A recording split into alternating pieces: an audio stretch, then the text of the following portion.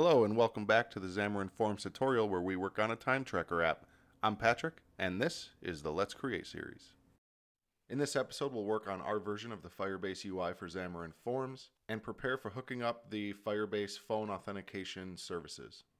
So let's get started by adding the Phone Authentication method. So the first thing we'll want to do is head over to the Firebase console, and then in our project overview to the left, if we see the develop, we'll just go into authentication and we will select sign in method. And now on sign in method, we can click on phone and then we can go ahead and click enable. And then since we're working on Android for now, we will go ahead and click the Android sign-in steps, and this will bring you to their documentation, and they have a great link here on the before you begin to get the SHA-1 hash for your development key store. I'll leave a couple links in the description to help you get that SHA-1 hash for the debug key store from Visual Studio. So we'll skip this step here, and then you can head over to the description to get those links and follow along there. And then we'll go ahead and provide some whitelisted phone numbers, and these are just fake phone numbers, so we can go ahead and just use the phone number that they have here. So we can just do +1 650 555 1234, and then a fake verification code that we can just use for testing will just be the 123456, and we'll click add, and then we'll click save. And now that we have this in here, we can head back over to our project. And now back in our project, we can change our login page and page model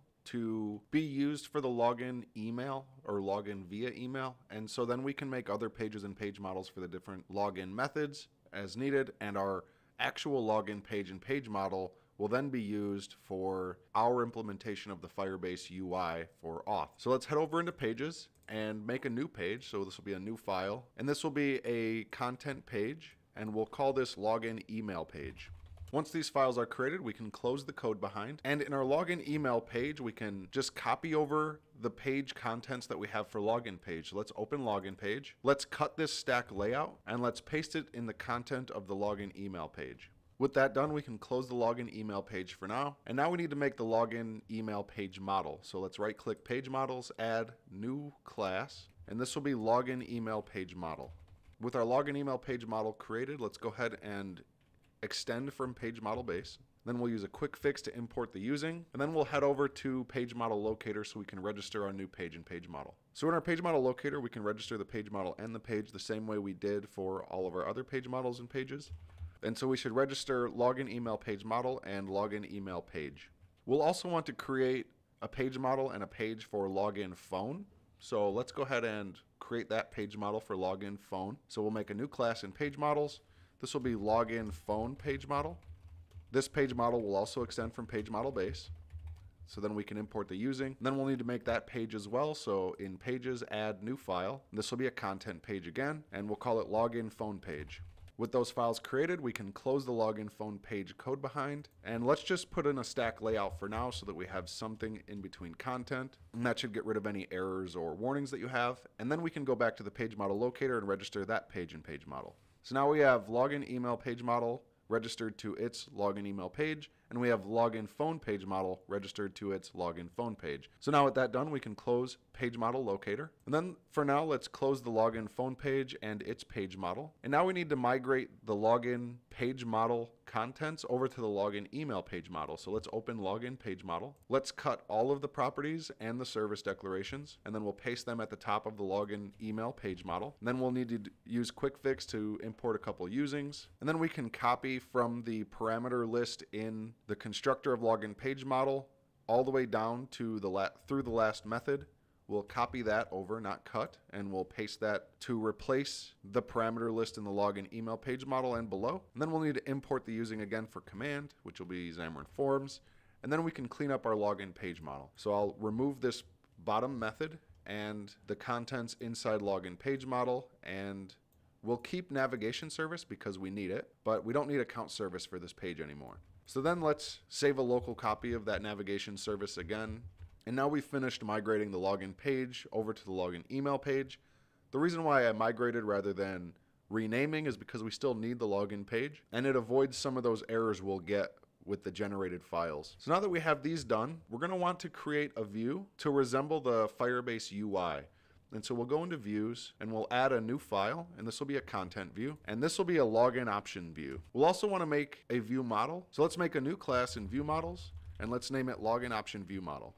This login option view model will implement extended bindable object, and it'll control things like the color of the background of the view as well as the text on the view, and it can respond to a tap on the view itself as well. So let's go ahead and make some properties. So we'll make a private color, and then we'll import Xamarin Forms, and this will be background color. And then we need a public variation of this, so public color, background color. And the getter will return the private member, and the setter will pass the private member into our setProperty method, and it'll pass in value. And then we'll also want to create one for the text of the view. So we can say private string text, and then make the public version of that the same way we've been doing. The views in Firebase UI also have an icon, so let's make a string to hold that icon. Then we also want to handle when the view is tapped, so let's make an I command for that. I'll just call this command tap command. And then we'll let the user of this view model pass in some parameters in the constructor. So we'll require the text. So in here we can say string text. We'll also require a tap action, so let's make an action, and we'll just call it tap action is fine. We'll also require a background color, so this will be color. We can just call this one BG color. And then the icon doesn't need to be required, so we can just say string icon equals, and then just an empty string will be fine. And then we can go ahead and set our properties with those passed in parameters. So text equals text. Tap command will equal new command, and we'll just pass in the action. And then this way we can send those events back to the page model that has these view models. We'll set our background color to BG color.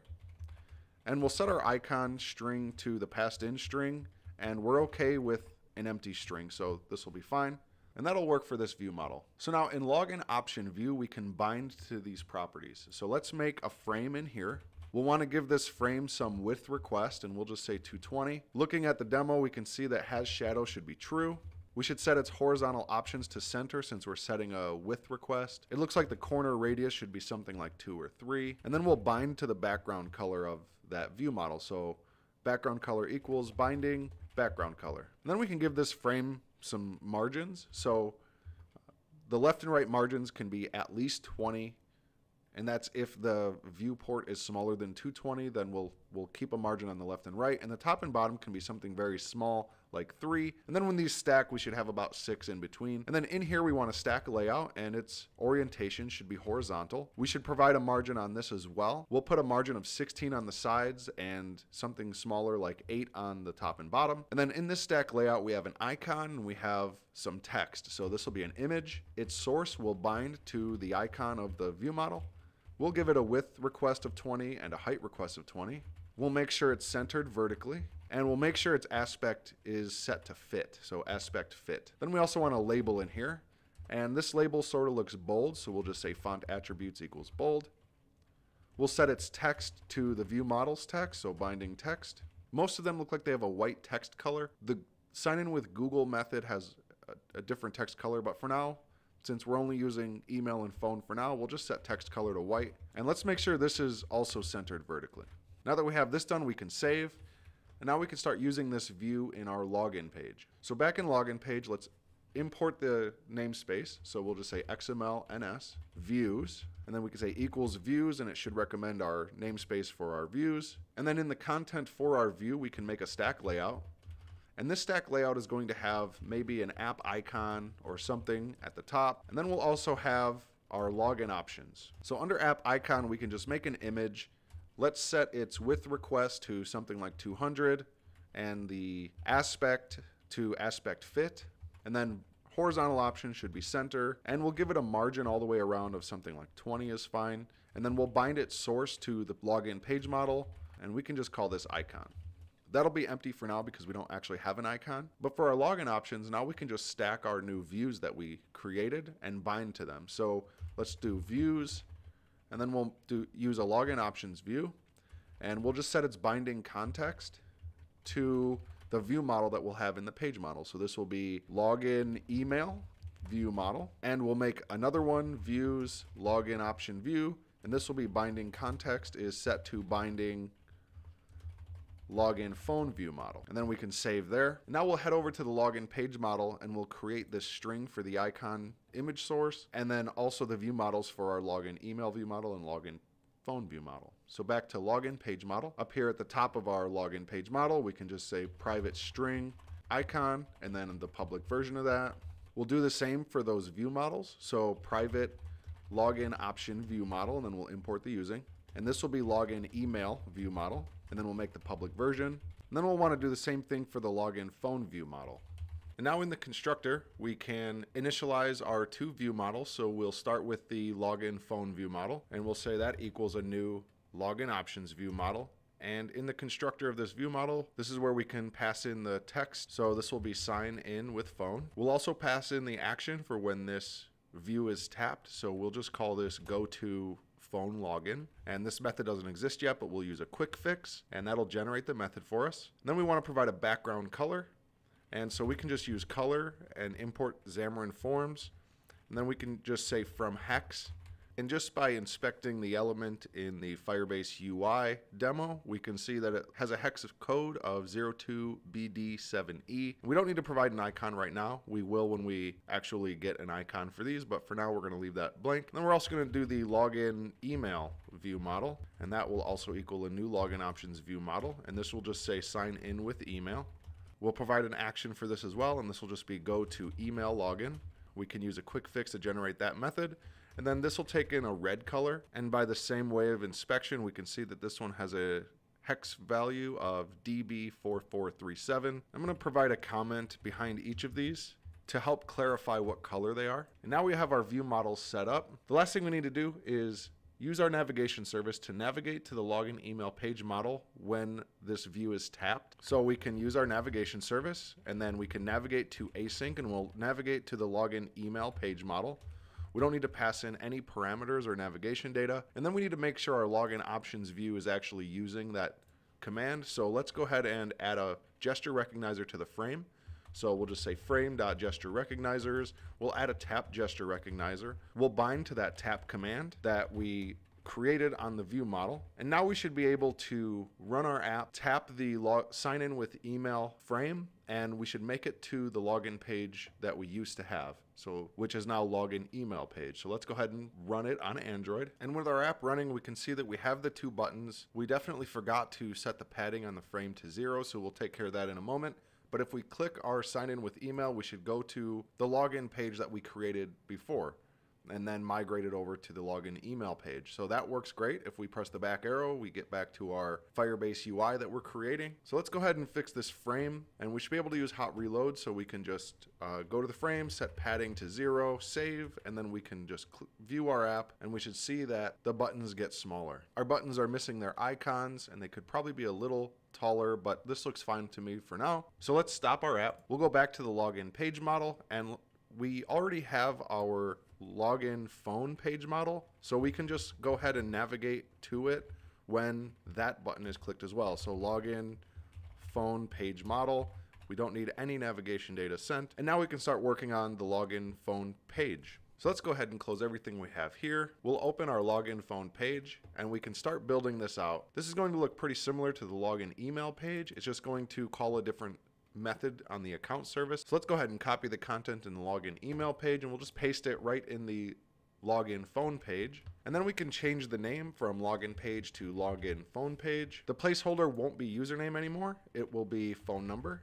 And then we could even provide some kind of example. Instead of username, we'll bind to phone number. The password field isn't going to say password anymore. It's going to say SMS code. It's not a password, so we'll do that. It's not going to be visible until we have sent the code. So let's say is visible equals binding code sent. And then we're not going to bind a password. We'll just bind to code. Our login button is going to change from login to binding button text, because we'll change it after the code is sent. The command will change from login command to next command. And then just to make things consistent, I will capitalize the P and the N in phone number. And then we can head over to the page model. So we'll open login phone page model, and we'll create these properties. The first property that we need is a string for phone number. The next property we need is a string for code. We also need a Boolean to let the XAML know once the code is sent. We need a string for our button text, and we can use a default value here. And the default value can be send code. Lastly, we need that I command for the next command. So we'll make the I command. Now that we have these in place, we can go into the constructor and we can pass in the I account service, import the using, and then we'll cache this locally. We can also instantiate our next command to a new command, which will import a using of Xamarin Forms, and we'll pass in an action, and this will just be on next action.